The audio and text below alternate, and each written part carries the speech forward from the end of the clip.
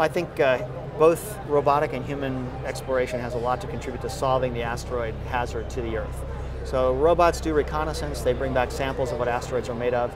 If NASA can capture an asteroid and give access to astronauts in the next 10 years, as they've proposed, then we'll get a lot of important civil engineering information from the astronaut explorations of that object, particularly about the internal structure of the body and how one is put together.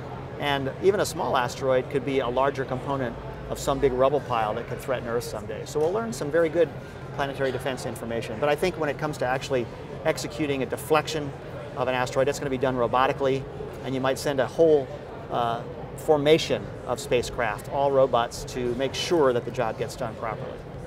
What are some of the strategies for harmless deflection? Well, there are three main ones. The most elegant is probably the gravity tractor. If you have a small asteroid with lots of warning time, you can park next to an asteroid and the mutual gravitational tug will slowly change the velocity of that object as your spacecraft tows it with this minuscule amount of gravity, so that you can make it miss its appointment with Earth 10 or 20 years later. Probably the most broadly applicable technique would be the kinetic impact, where you fly a hypervelocity spacecraft into the body, and that transfers enough momentum that firing a bullet into it changes its velocity so that it misses its appointment later on with Earth. And if you have little warning time and a very large object, you might have to resort to a nuclear explosive, but we already know that that's only 1 or 2% of the possible impact cases we might see in the next 1,000 years, so it's not likely we'd have to use that.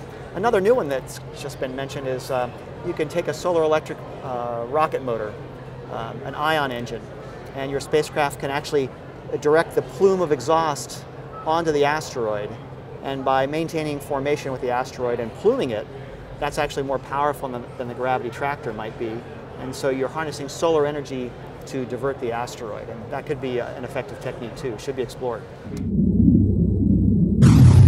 Space.com